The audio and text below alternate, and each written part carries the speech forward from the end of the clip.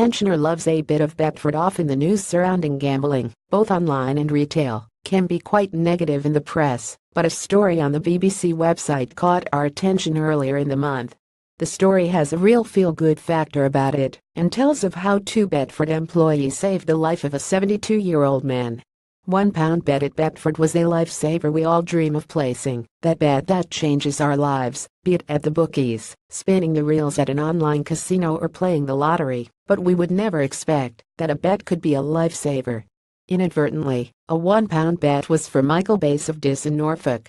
It was this small bet that was missed by the staff at the Betfred shop and resulted in Mr. Bass being found in a diabetic coma. Two of the staff in the Betfred shop noticed that Mr. Bass had not been in for several days to place his twisted daily £1 bet, something he had done every day for 13 years.